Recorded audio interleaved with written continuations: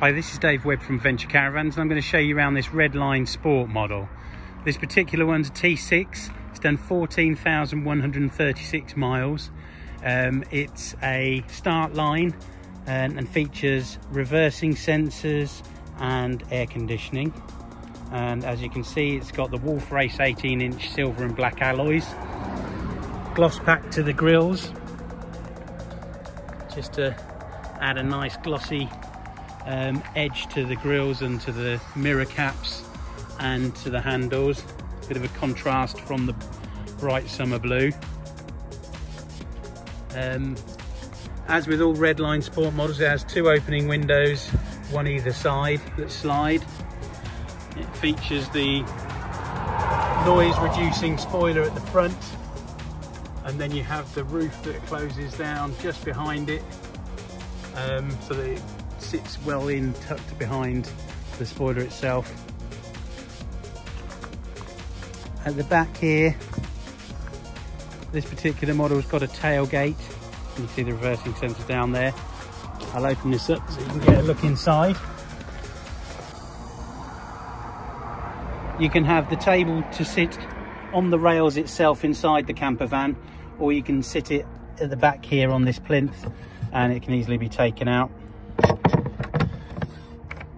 The whole plinth itself is removable, so you can just literally take that out.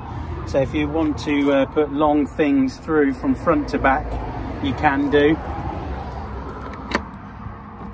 You've got a large locker. Again, this one's a long locker in there. And then this locker at the top there goes through to where the electrics are. Just located there, I'll show you that from the inside. We've also got the top here, a smoke alarm and a carbon monoxide alarm. Show you around the outside on this side. It's got a 60-litre underslung water tank. The mains inlet just there, and the water inlet there.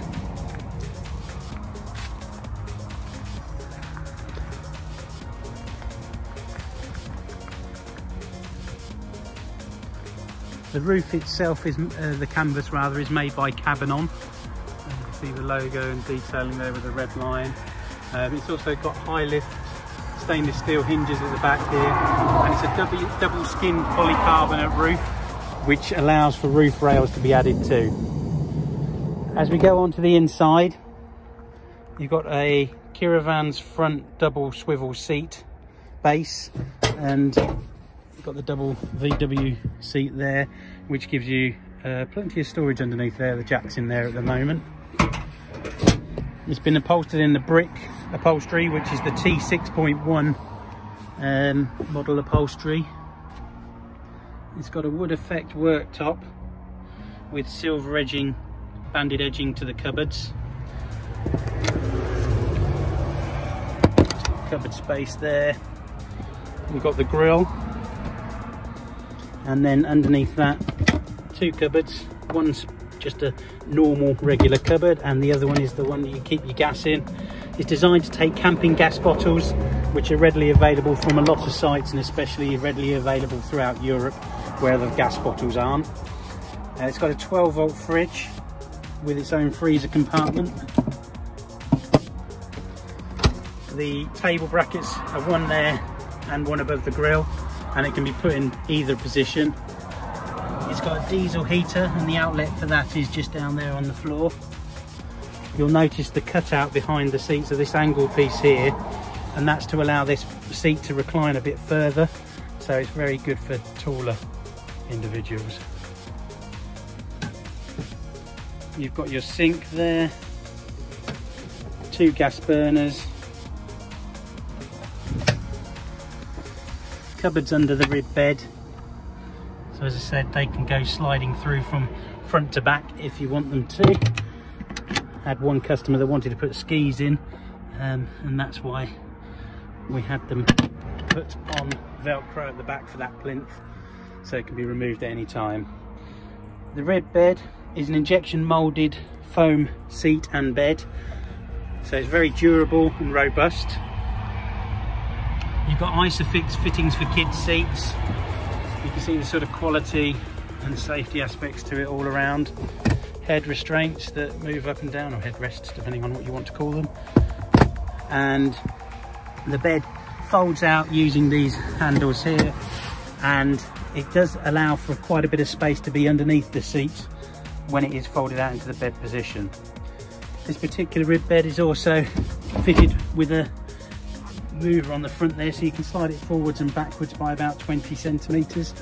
This does have an added benefit that when you come round to the back here, obviously you've got access to underneath there, but if you drop this down, sorry, it's going to be a two-handed job, so excuse the camera angle for a second. If you drop the back part of the seat down there, you can see now you've got storage underneath, and when the door's closed that'll be secure because you can't see what's in there, and then you've got all this space above, so a nice big amount of space there. You've got this timber silver door, and behind it is the electrics panel. I'm just going to turn some lighting on. You have a lighting and the water pump switch there. As you probably saw, there's a light that comes on above. They're all touch sensitive, so if you touch the edge of them, or touch operated rather, so if you touch the metal edge, it turns it on and off. And the one in there is the same. And as you can see, you've got plenty of these LED lights around, dotted all the way around the camper. Going back inside, you have your control panel here.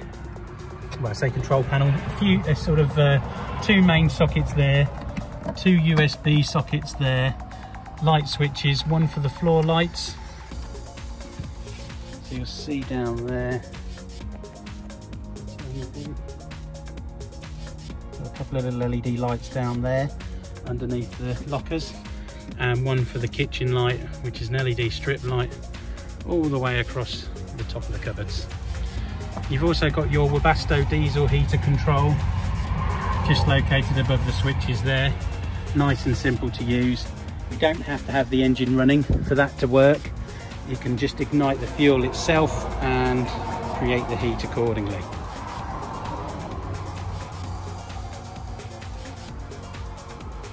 As you get up into the top area, you can see you've got a nice mesh panel here. Get close up so you can see the mesh. Stroke window, so that can be zipped up and sealed, obviously for night time and to keep the weather elements out, but again it gives a great feeling of light and space when this is opened up. And the front one is actually a window, just a mesh on this other side too.